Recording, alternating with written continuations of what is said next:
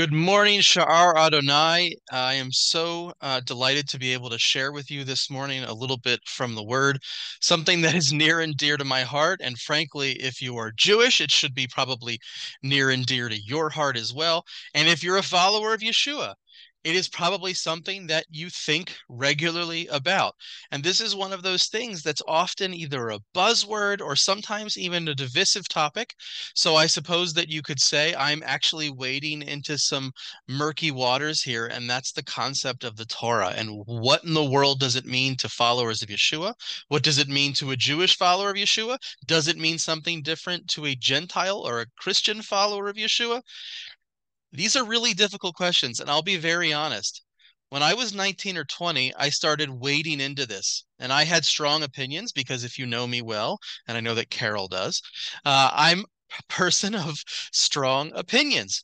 And so when I went to Bible college at 19, I didn't go to a Bible college where I was surrounded by Jewish followers of Jesus. I went to one where I was surrounded by Protestant followers of Jesus. And generally, their view of the Torah was one where we said, okay, law was through the Torah, works were through the Torah, grace was through Jesus. And I understand that concept. That's a simplistic um, recitation of a Bible verse from the New Testament, but there's more to it. It's not that simple. And especially for me as a Jewish person, I thought, this is my book. This is my heritage. When I went to services growing up at a Messianic congregation, this is something that we read every single week. We became, I mean, when I was 13, I became a bar mitzvah, a son of the commandments. The commandments are in the Torah itself.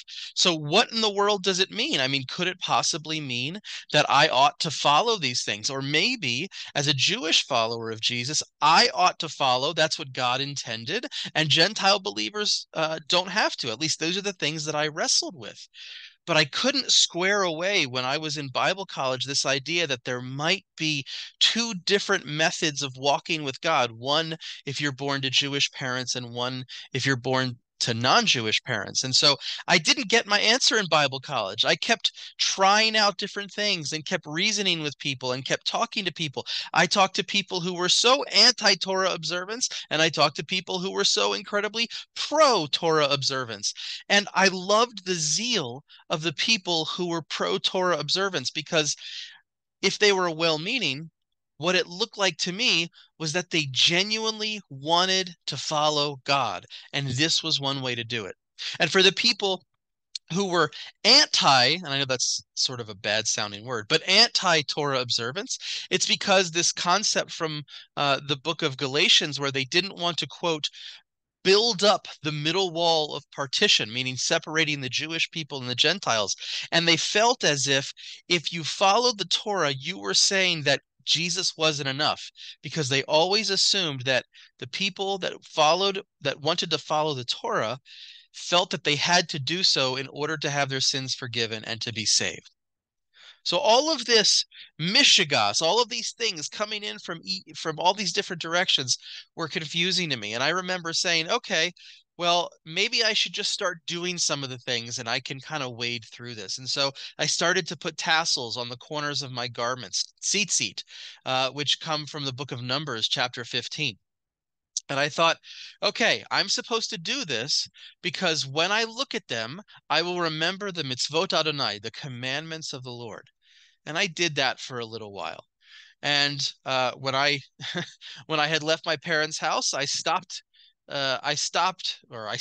eating treif. I started eating pork because I just frankly liked the taste of bacon. I didn't eat shellfish because I didn't like it. But when I started really contemplating what it meant for me to experience God and to be obedient, I thought maybe I ought to stop eating pork. Maybe I should just eat the things that God says are clean.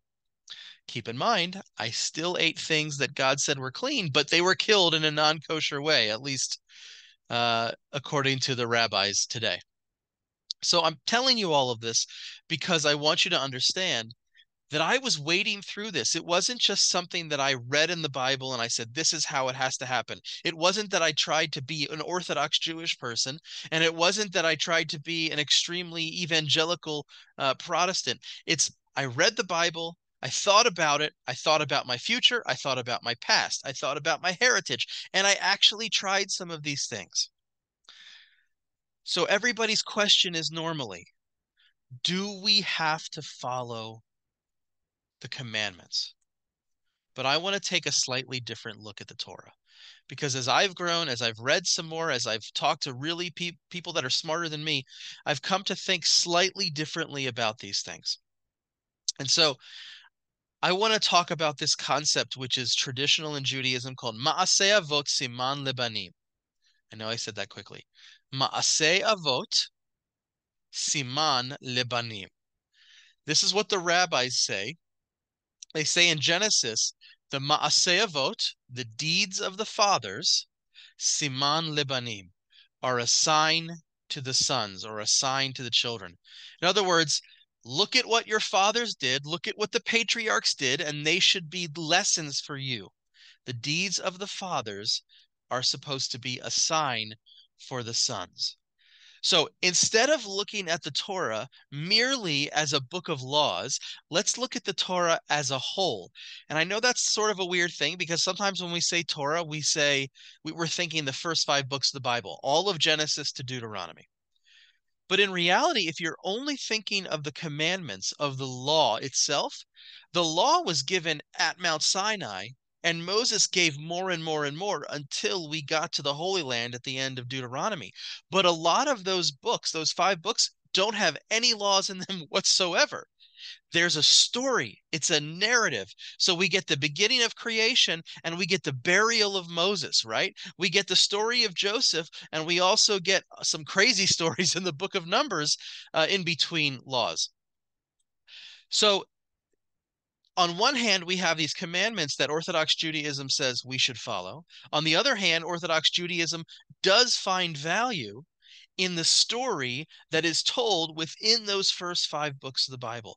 And I'm going to look at the story of those first 5 books of the Bible, because I think they will teach us a little bit about how the Torah might relate to Jewish and Gentile believers, followers of Yeshua today. So I'm going to pray very briefly, and then we'll get started. Avinu v'Malkeinu, our Father and our King, we thank you so much that you have given us the Torah, that you have given us the prophets and the writings.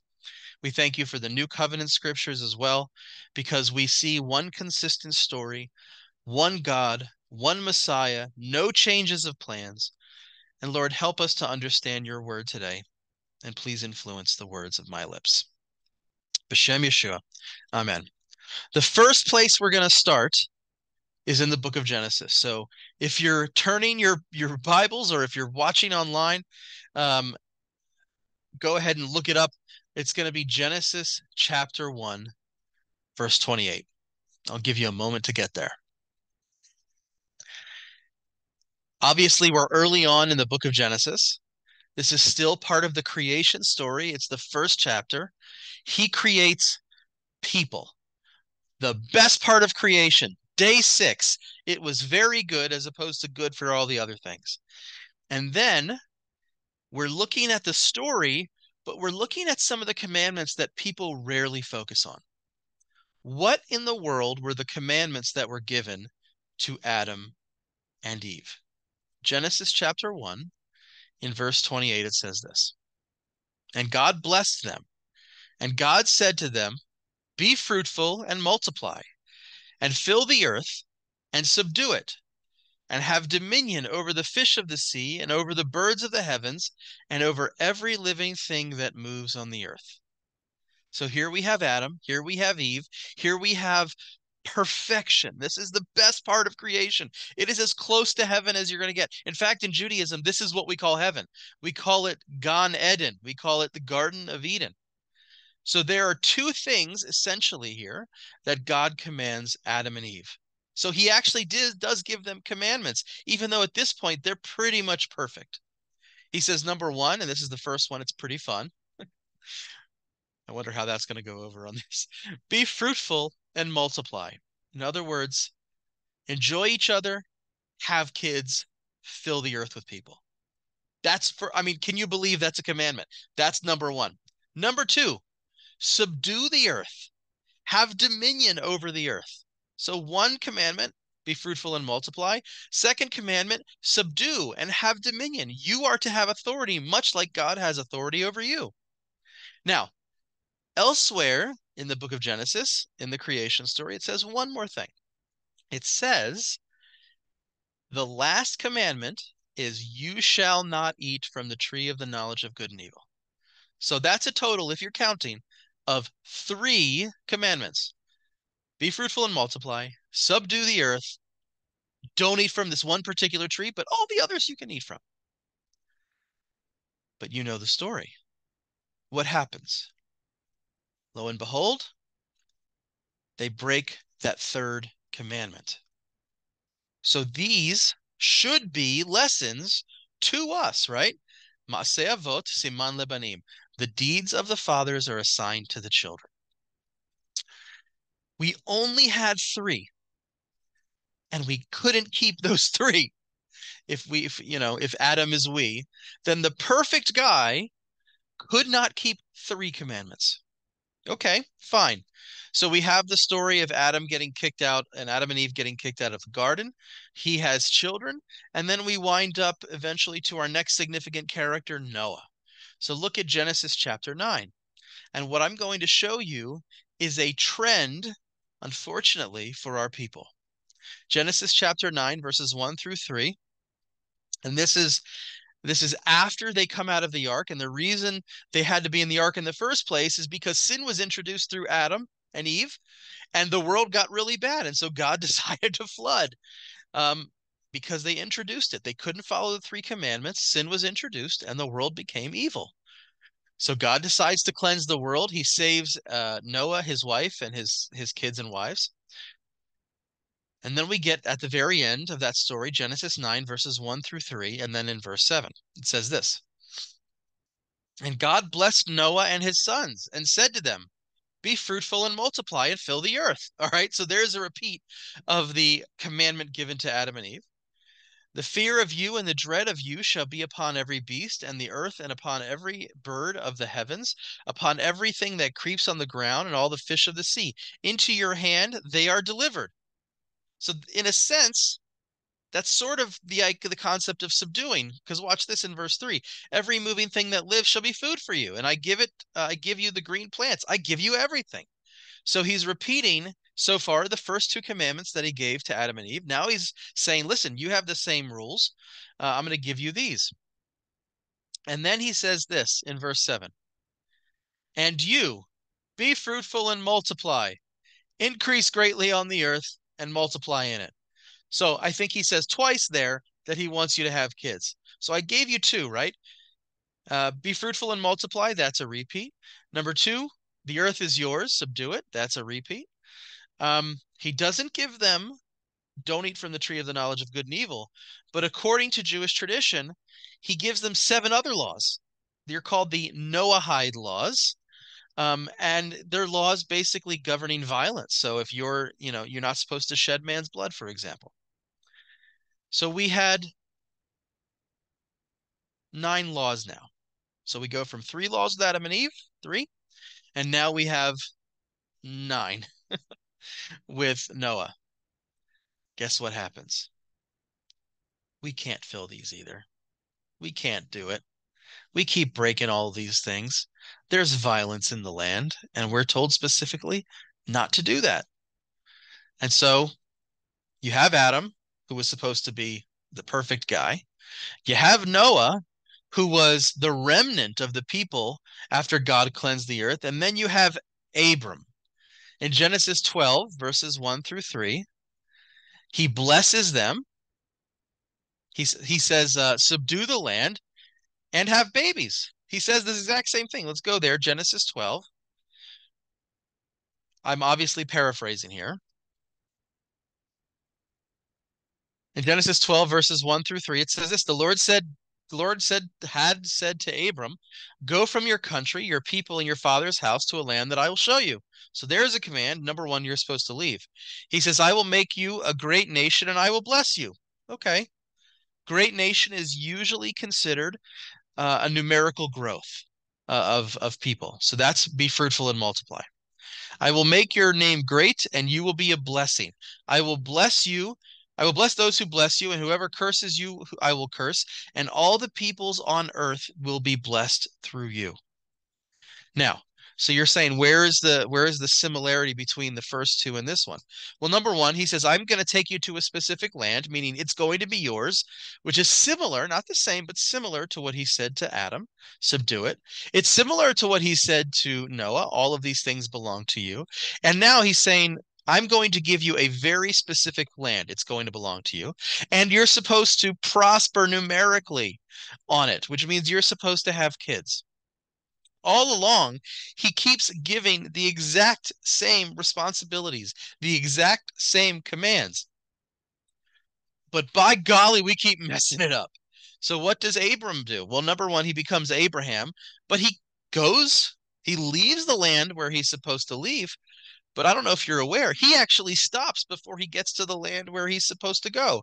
And he's supposed to leave behind people, but he takes his nephew.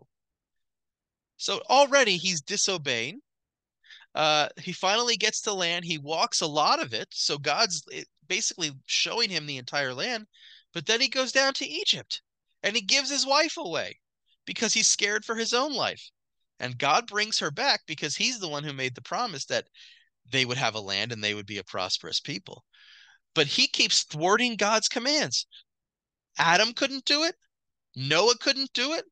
Abraham keeps throwing it away. And then when Abraham decides to believe God, he starts taking things into his own hands and he says, you know what? Let's shack up with Sarah, with your handmaid. He keeps, no matter what happens, God gives these commands and we keep messing them up somehow, either outright or we take them into our own hands.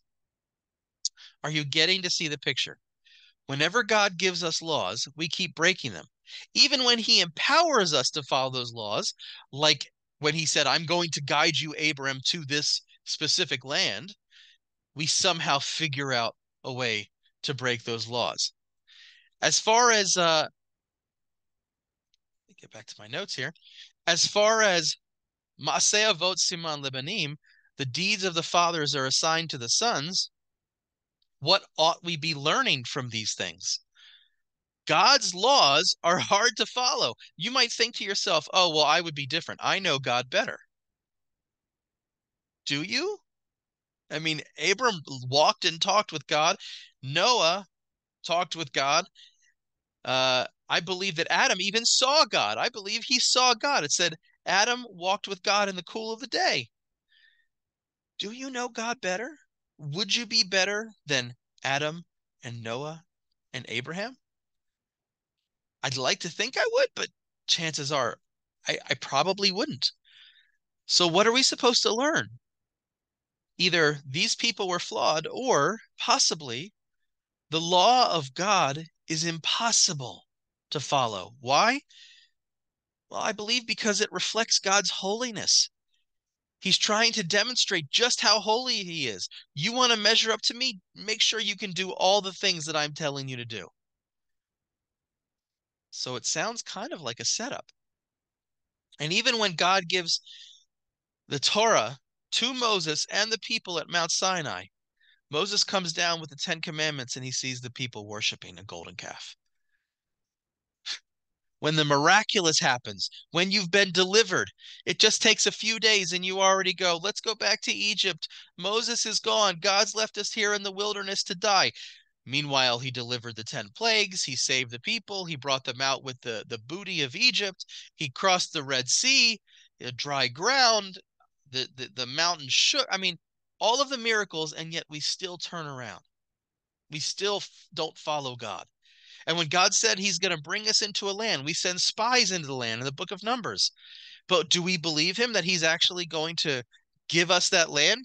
Well, 10 of the spies come back and say, nope, we can't take it. They're too big in the land. We don't believe. We won't follow. We won't say, yes, God, the commands that you will give, I will do. So if we're going with this concept, Maaseh Avot Siman Banim, the deeds of the fathers are assigned to the children, the message that I'm getting is it's impossible. Now, in order to demonstrate that I'm not making this conclusion up, God makes this conclusion. Go to Deuteronomy chapter 31, right near the end of the old of the Torah, of the first 5 books of the Bible. There are many blessings, but even more curses listed. And God essentially says, if you do what I ask you to do, you will have blessing. It will go well with you in the land. But if you don't, these are the curses that will fall on you. You will be devoured by your neighbors, essentially. You will suffer and you will die. Your people will die. The people that came out of Egypt disobeyed God, and not a single one of them, except for Caleb and Joshua, entered the promised land. But then we get to Deuteronomy chapter 31. Look at that, verses 16 through 21. It says this. Let's start in verse 14 for some context. The Lord said to Moses, now the day of your death is near. Call Joshua and present yourselves at the tent of meeting where I will commission him. So Moses and Joshua came and presented themselves at the tent of meeting. Then the Lord appeared at the tent in the pillar of a cloud, and the cloud stood over the entrance to the tent. And here God is going to give sort of a parting message that Moses is to give to the Jewish people. And unfortunately, it's a downer. Verse 16, and the Lord said to Moses, you are going to rest with your ancestors. And these people will soon prostitute themselves to the foreign gods of the land that they are entering. You might ask yourself, well, why in the world did God give 613 commandments only at the very end in chapter 31 to go, oh, but I know they can't follow it? I think that's part of the lesson here. We'll answer that in a few minutes. They will prostitute themselves to the foreign gods of the land that they are entering. They will forsake me and break the covenant I made with them. That's the old covenant, the Mosaic covenant, the law. And in that day I will become angry with them, and I will forsake them. I will hide my face from them, and they will be destroyed. Many disasters and calamities will come on them. And in that day they will ask, have not these disasters come on us because our God is not with us? And I will certainly hide my face in that day because of all their wickedness in turning to other gods. So yes, God says, I will forsake them. I don't think that means that he's going to leave them forever. And if you know the story of the Bible, you know that's not the case. But it's almost as if he's going to leave them to their own devices. He's going to remove his so to speak, hedge of protection around them. And all the things that they are doing to sin against God are going to start having consequences. And eventually, maybe someone, like it says in verses 17 and 18, maybe someone will realize that maybe the reason that these horrible things are happening to us is because we're not following God and because we transgressed against his law. Notice, the reason you prostitute yourselves away from God with other gods is because, number one, you don't trust God, and number two, you're not following. If you did trust God, you would follow, right? Trust first, then follow second. Verse 19. He said, God continues, now write down this song and teach it to the Israelites and have them sing it so that it may be a witness for me against them. God is essentially saying, I want you to write this down. I wanted a piece of the record because I want you to remind them that I said they would do this. Maybe that will jog their memory that I'm actually the God who saved them. Verse 20, when I have brought them into the land flowing with milk and honey, the land I promised on oath to their ancestors, and when they eat their fill and thrive, then they will turn to other gods and worship them, rejecting me and breaking my covenant. And when my disasters and calamities come on them, this song will testify against them because it will not be forgotten by their descendants. I know what they are disposed to do, even before I bring them into the land that I promised them on oath. He says, look, I'm going to do everything that I told everybody I was going to do. I'm a God who keeps my promises. But look at that line in verse 21. I know what they are disposed to do. How in the world does God know what they're disposed to do? Maybe you say, well, he has foreknowledge, right? He knows what's going to happen in the future. Yeah, I agree with that. But I think there's something more fundamental here. We are sinful. They were sinful in the book of Deuteronomy. We are sinful here today in the 21st century. God knows what people are disposed to do. Without God, people will pursue their own desires. Even sometimes with God, we try to ignore him and we pursue our own desires. If that's not the example of the wilderness generation, I don't know what is. But we have all of these signs. As followers of God, we can look back to the Torah to learn from, right? We have Adam not following 3 laws. We have Noah not following 9 laws. We have Abraham not following the laws and even had God guiding him along the way.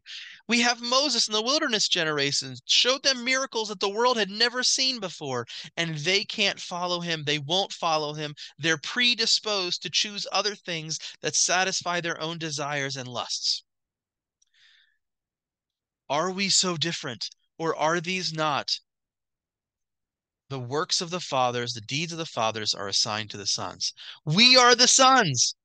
So if there is a theme, an overarching concept that runs from Genesis to Deuteronomy, yes, there may be laws in some parts of that, but the theme seems to be, I do good for you. I give you an example of my holiness in the form of commands, but you cannot keep it. And I keep giving you opportunity after opportunity after opportunity. But I know that you cannot keep it. So you might go, well, is this a game that God's playing? No, I don't think this is a game that God's playing. Is he vindictive? No, I don't think he's vindictive. I think he's routinely showing us that he's, number one, gracious and merciful, but number two, that he has a plan. Gracious and merciful because he keeps interacting with people even though they sin against him. His beloved creation breaks his heart over and over again, and we break his heart over and over again because we're part of that beloved creation. But number two, he's demonstrating that it is impossible for us to measure up to his holiness. The word Torah doesn't actually mean law. The word Torah comes from the word yara, which means goal or aim. And the concept is almost like if you're an archer, where are you aiming? What is your goal? So the question is, what is the goal of the Torah? And, you know, as many Jewish people as you're going to ask, you're going to have at least that many different responses. But one of the goals, in my opinion, is to show us our desperate need for God. If when he says, I'm going to take you into land, I'm going to give you all these blessings, I'm going to fulfill my promise, I'm going to keep up my end of the bargain, but you're going to transgress me, you're going to break my covenant, you're going to prostitute myself. And he says in Deuteronomy chapter 31, I will hide my face from them and they will be destroyed. If it's impossible for us to measure up to his commandments, and the consequences of those commandments is death and exile, which is what it says, it reminds me of Romans chapter 6, verse 23, for the wages of sin is death. Your payment for not following God's commands, i.e. sin, is death and destruction. Then what? What are we supposed to do? One author put it this way: if we couldn't keep 3 laws in the perfect world, is that supposed to encourage us to keep 613 laws in the fallen world? Right? If Adam couldn't keep 3 in a perfect world, why in the world are we supposed to keep 613 in a fallen? Do we think we can? I hope that the Avot Siman Banim, that the deeds of the fathers are assigned to us today. No, that's absolutely impossible. Now, I'm not making a judgment right now. That's not my point to say you should or should not follow some of the laws. Because in reality, of those 613 laws, many of them are devoted just to Levites. So unless you're a Levite, you can't follow them. Many of them are devoted to men. And if you're a woman, you can't follow those. Some of them are devoted to women. And if you're a man, you can't follow those. Many of them are devoted to being in the land of Israel. So if you're not in the land of Israel, you can't follow those. I know many people who desire to be Torah observant, and so on the holiday of Sukkot, the Feast of Tabernacles, they go outside in their backyard and they set up a tent so that they fulfill the idea of dwelling in a tent or a tabernacle. But you know what? That's not according to Scripture. So they're not even, as much as they're trying to follow the law, they're still not following the law. And you might say, well, we're trying our best. Okay, fine. You can try your best, but if you don't follow the law, you're a lawbreaker. How is setting up a tent in the wilderness not following the law? Because it says it's a pilgrimage holiday. You're supposed to go to Jerusalem and set up your tent. So if you don't go to Jerusalem and set up your tent, you're not following the law. So out of the 613 commandments, I would say less than 20% are actually even possible for you to follow. But is that an excuse? I mean, is not being in the land an excuse to not follow those other commandments? Now, that's an argument for the futility because it's just not possible. But if you go with this thematic argument that the deeds of the fathers are assigned to the children, you will see that it is also futile, but in a spiritual sense, to try and measure up to God's laws in order to merit any special favor or salvation or sanctification, walk with God. It just doesn't make any sense. And so we're going to end with this. Look at Romans chapter 8, verse 3. What in the world was God pointing to with all of these dismal examples of our forefathers not being able to live up to God's standards? Romans chapter 8, verse 3, it says this: For God has done what the law, weakened by the flesh, could not do. For God has done what the law, weakened by the flesh, could not do. It's not that the law couldn't save us. That's not even a question. What the issue is, the law was weakened by the flesh. What's the flesh? It's you and me. The law represented God's holy standard. Hypothetically, if you could live up to the law, then you were holy like God, and only one person did that, right? That's Yeshua. For God has done what the law, weakened by the flesh, could not do. We messed up over and over and over again, so many times throughout the first 5 books of the Bible. We continue in verse 3. By sending his own son in the likeness of sinful flesh, and for sin, he condemned sin in the flesh.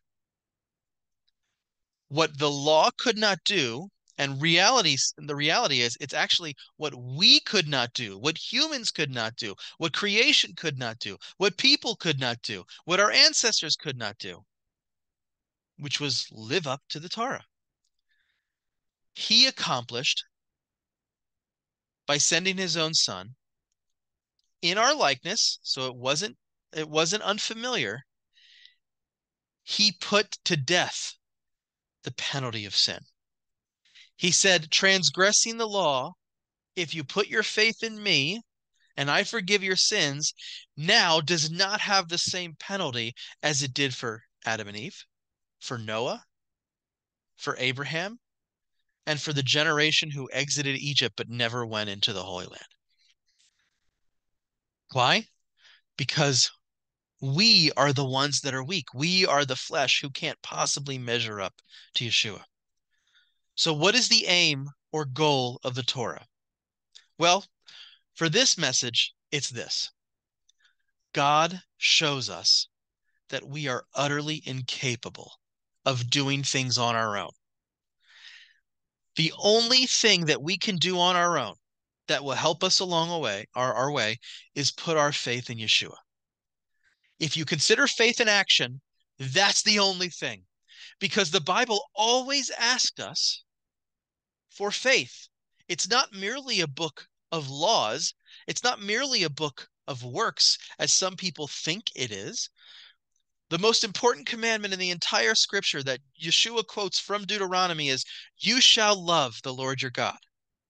How do you show somebody the internal reality of you loving the Lord your God? You can't. So it is something that is internal, something that only God knows, right?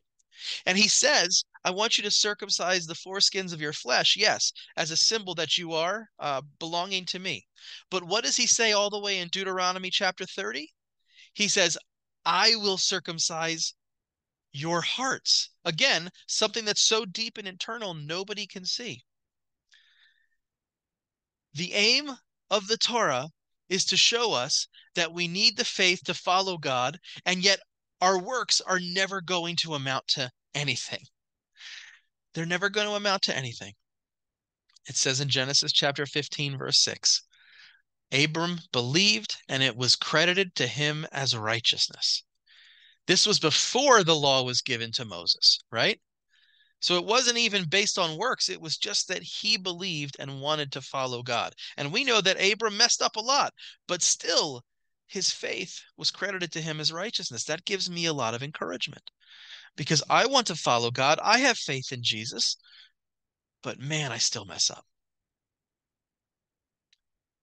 Ma'aseh Avot Siman Lebanim. Let the examples of our favorite characters in Scripture be a sign to us. If we are attempting to follow the commandments of the Torah in order to merit God's favor, or because we think we have to, and if we don't, God won't like us, I don't think that's what the message is saying. If you are following it for other reasons and it's personal conviction between you and the Lord, and it's a way that you worship and a way that you know Him, by all means, praise God, follow Him with all your heart and soul. But that assumes that you're following Him with your heart and your soul, not just a list of things that you're supposed to do. The deeds of the fathers are assigned to the sons. The deeds of the fathers was that they were utterly incapable of measuring up to God's standards.